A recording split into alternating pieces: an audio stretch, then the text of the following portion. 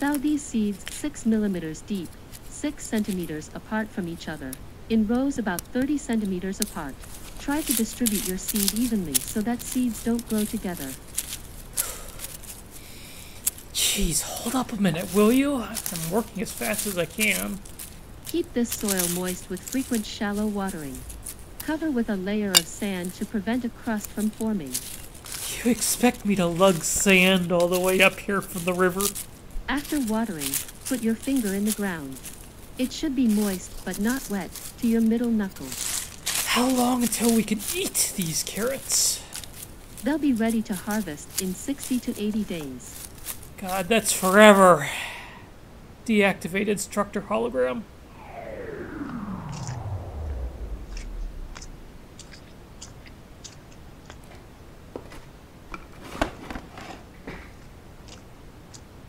How's the planting going, Arash? Slowly and exhaustingly. Well, here, have a ration pack. Pseudo-cinnamon flavor, high-calorie nutrient bar. My favorite. Unfortunately, they won't last forever. How long do our supplies project for now? We've been eating them twice as fast as they planned, because you weren't supposed to be here. So we've only got about 2 months left. Maybe 3 if we cut our calories to bare subsistence. 2 or 3 months. That's right about when this carrot crop is supposed to be ready. The potatoes will take a little longer, unfortunately. How's the analysis of native plants going? A lot of them are toxic, but a few are passing all the tests so far, so there's hope.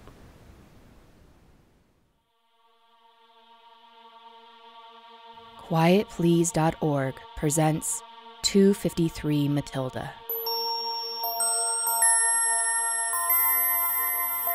In the early 22nd century, the crewed asteroid 253 Mathilde left the solar system on an interstellar mission. Generations later, after 114 years, a new star system stretches out in front of them.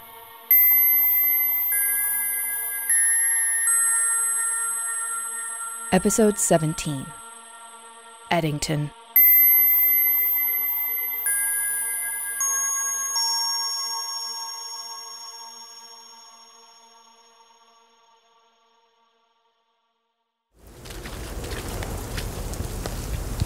Marcus, this world is changing.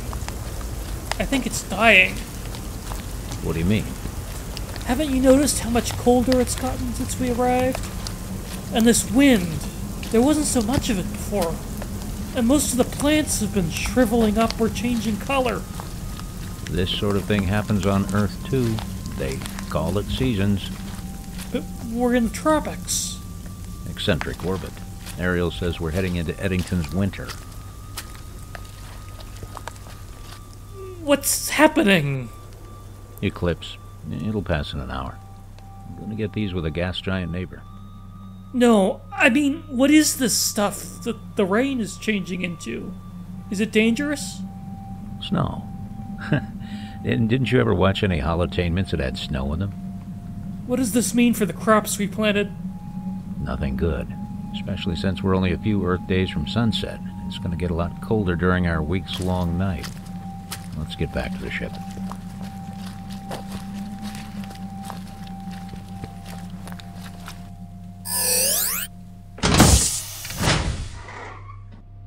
Ariel, how long is this winter projected to last? No precise definition of astronomical winter exists for this world. Please clarify. Estimate time until temperatures stay above freezing consistently again. Estimated time to last daytime freeze is 3 Earth months. Estimated time to last nighttime freeze is 4 to 5 Earth months. And if it ruins our crops, we'll have to start over with the planting, and that'll take way too long. Ariel, can we generate enough power in a mobile pack to keep our crops from freezing all winter? Negative. Sufficient power is available for lighting to stimulate overnight growth, but capacity for outdoor heating is negligible. Could we grow inside the ship? Insufficient space. But if we take out... It's too late to start over replanting anyway. What about building a greenhouse around what we planted? Insufficient materials available. No native materials are sufficient to protect against projected temperatures. Seems there's only one answer. We need to start eating the native food. But without taking more time for additional toxicology studies, we can't be certain that's safe. There's a quicker way to find out. What's that? I'll start eating the real food. You can be the control group and stay on rations. Well, if you're sure. I'm so ready to taste something besides these boring rations that I almost don't care if it kills me. The ones on the left could kill you. The 3 on the right probably won't. And the one on the top shelf might be okay if you cook it. This'll be the best random alien plant salad I've ever tasted.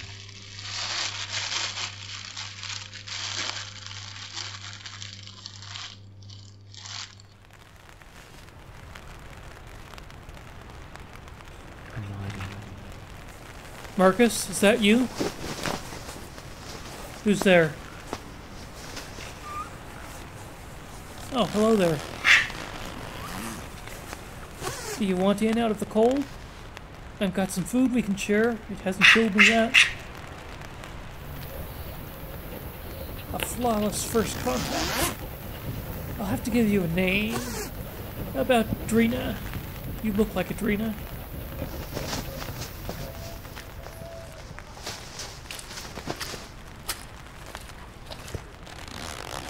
Ah, you have company. I thought I heard you talking to yourself. Nope, the food hasn't put me into a delirium. Marcus, meet Drina, our first friend on Eddington. Looks kind of like a cross between a lizard and a raccoon. I wonder why it's not afraid of us. I haven't seen any sign of large animals or any predators.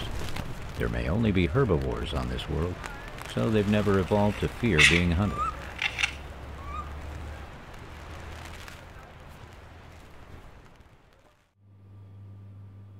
Not only is the universe stranger than we imagine, it is stranger than we can imagine.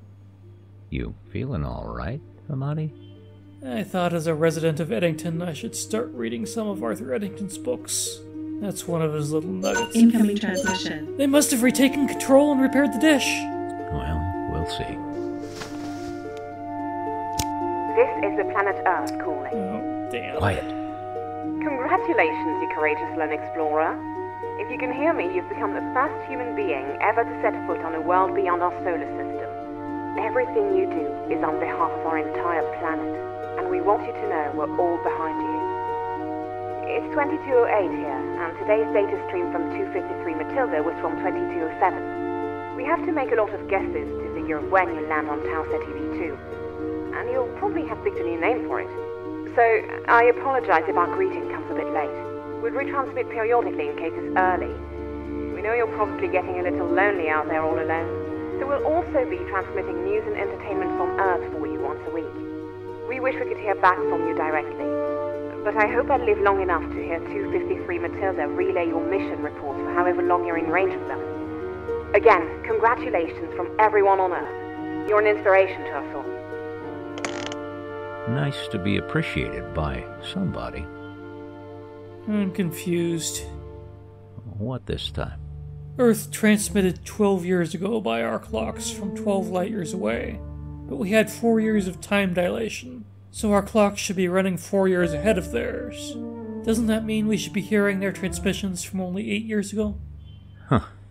No sense wasting your time trying to understand brain twisters that don't matter. Marcus, we live on a moon named after the guy who proved relativity, and we got here by relativistic travel. But understanding it still doesn't put food on the table.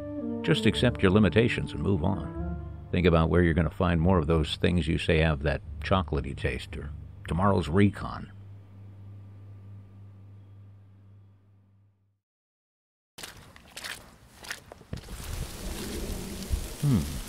That's odd.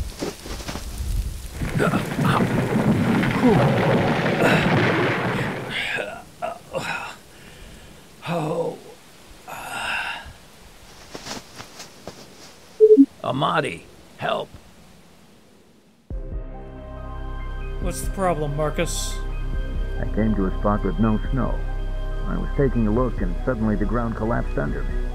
Are you okay? I don't seem to be hurt, but I can't get back to the surface. On my way. Amadi, What was that? I didn't say anything. Go.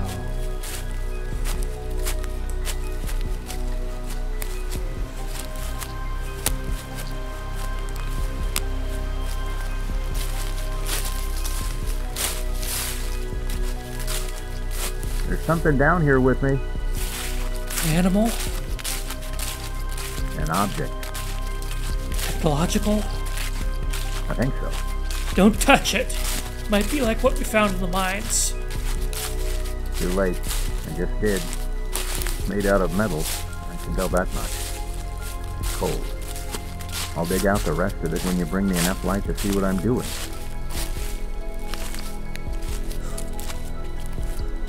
Made it. Can you toss your light down? Catch. Brought a trowel for you, too. It's pretty small, whatever it is. Got it. It's only a couple kilos. Looks old. Definitely broken. Whatever it is. Can I have a look? You can, if you can pull me up out of here.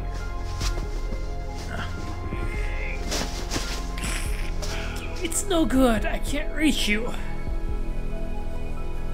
You need a rope. I don't think Ariel has one of those. How are those vines behind you? They feel sturdy?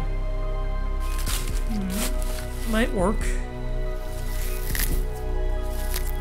I'll tie this end around the base of one of these shrub-like things. Catch. Is it long enough? Yeah, it's good.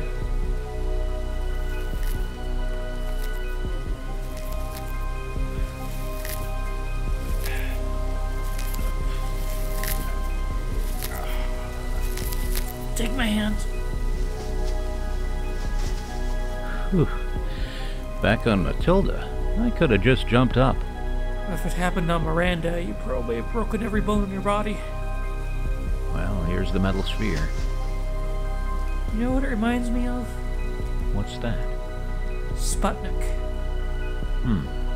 Could be somebody's probe that crashed. Looks too primitive for the aliens who invaded Mathilde. Maybe it came from Miranda. If there really are cities there. The gravity there is so strong. This is about the biggest probe they'd ever be likely to manage to launch. Too bad they didn't sign it and leave contact info so we could return it to the owner. Okay, let's get it back to camp for study.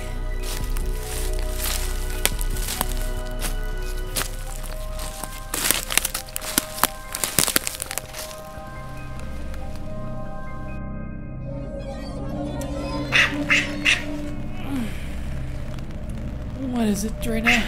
You hear something? Is there somebody out there? Marcus? Marty, you made it, you old snake. The hell? Don't pretend you've forgotten me. I haven't forgotten you. You're Jesus Maradona, and you're dead for 22 years now. Of course I'm dead. How else could I be here? Huh? Haven't you figured it out yet? This is the planet of the dead. You're saying I'm dead? No, not you. Everyone else gets here by dying. You're the first to take the long way around. So there are other dead people here? On the island. The island? The island of the dead. Is Marissa there? Did she die? She's there. They're all there. It's ironic.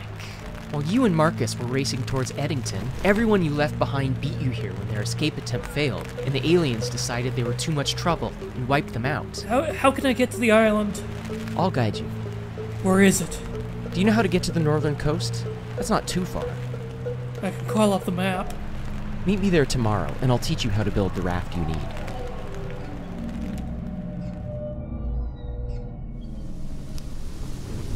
You still asleep, Arash? I think this will be our last day of daylight for a while. Don't waste it. Uh-huh. Where could you be? I don't suppose you could tell me what happened to him.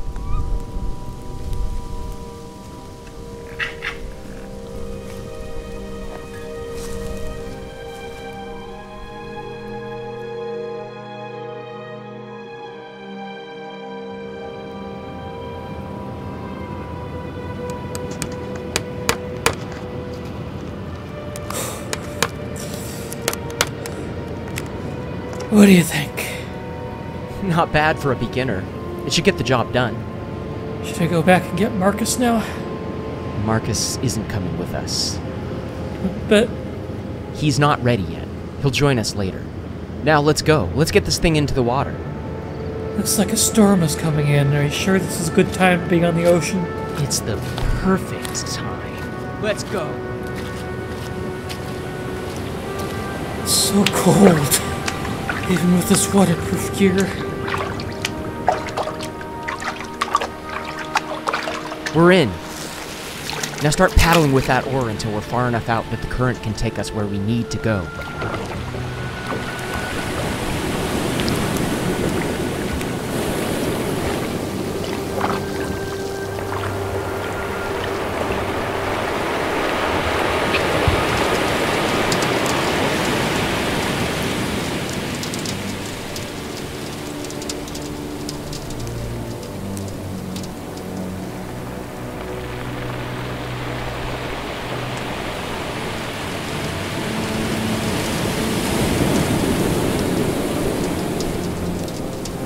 I thought you said it was close. Shouldn't we be there by now? Where? The island of the dead. Do you really believe you've earned that? What? Do you believe you deserve to be reunited with your loved ones on some beautiful island? Sounds like heaven, doesn't it? I thought... I'd rather take you to the other place. The place your life earned you. Don't... A long time ago, you stabbed me in the back. I'm happy to finally return the favor, for myself and for Marissa, and for all the other people you hurt and got killed in their hour of greatest need. But I wasn't in control. I tried. I'd carve "I tried" on your tombstone for you, but it looks like yours would be an unmarked, watery grave.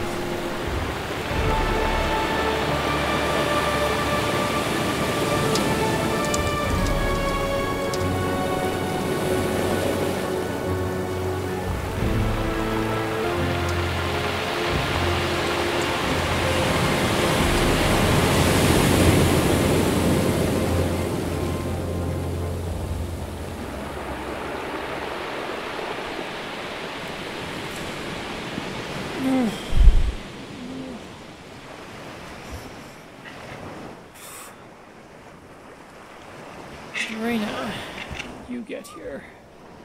Where are we? Brad. Hell chewed you up and spit you back out. Marcus. It's over, Amadi. Just let the sand envelop you. Arash!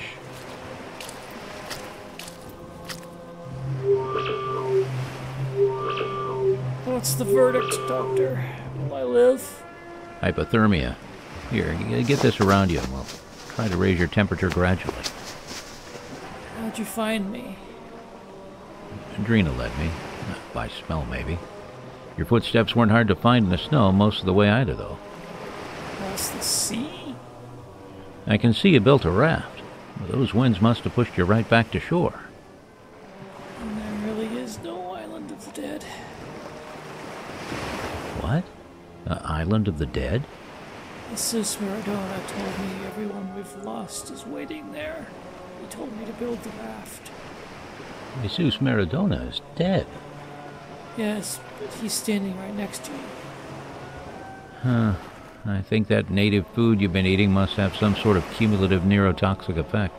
Better get you back on rations. What? He's telling you your mind isn't under your own control. Again. You're seeing things. You're nuts. How could I not notice the signs? How could I be fooled again? We have found a strange footprint on the shores of the unknown. We've devised profound theories, one after another, to account for its origins. At last, we have succeeded in reconstructing the creature that made the footprint. And lo, it is our own. That sounds familiar. Something the man this world is named after wrote 300 years ago.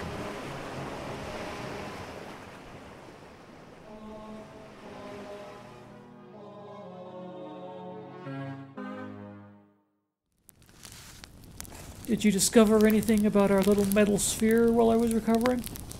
I opened it up. It's got electronics. They're not entirely incomprehensible in design, but I don't have the knowledge or equipment to say anything more detailed. I can tell you it's all been cooked so bad even Larissa wouldn't be able to make it work again. Must have been a parachute failure or a miscalculation. Arash, we have to make a big decision. We have to make it now. What's that? We have to decide if this world is viable, or if we should pull up stakes and head to Miranda. Can't we give it some time? Rations will run out soon. The long freeze is killing the crops we planted. I haven't been able to determine if any of the native plants or animals are free of the neurotoxin that sent you off the deep end. So if we wait, neither of us may be sane enough to make a decision later. Exactly. But if we go, there's no guarantee things will be better on Miranda. The weather will be a lot better. The gravity will be a lot worse. The rest, we don't know. Those possible cities on Miranda are tantalizing. And a chance to meet the people who crashed the probe here. I'm sick of roughing it. Wouldn't mind joining a technological civilization again. I'd hate to base our decision on that and then find no intelligent life. Or that the food there is poisonous and we have no time to plant. There's no coming back from Miranda. The gravity well is too deep. What do you think, Gina? She, just pooped on your bag. Must be her way of telling us we should go.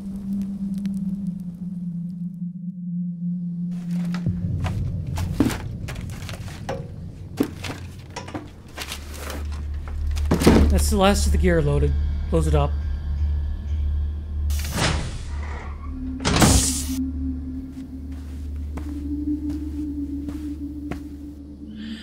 I'm gonna miss this little moon. The bone-chilling mists, the damn snow everywhere, the hallucinations trying to get me killed. I hope where we're going won't make me miss it. Ariel, can you project how long it'll be before we land on Miranda? Assuming optimal rendezvous and docking procedures, estimated landing is in 34 hours. Okay then, let's get going. Goodbye, Eddington.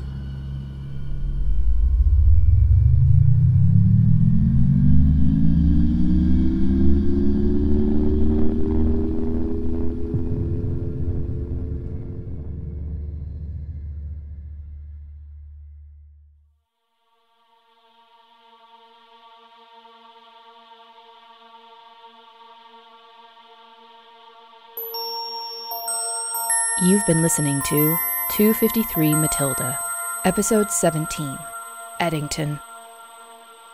Created, written, produced, and directed by Paul Neeram. Marcus Flint is Glenn Haskell. Detective Arash Ahmadi is Paul Neeram.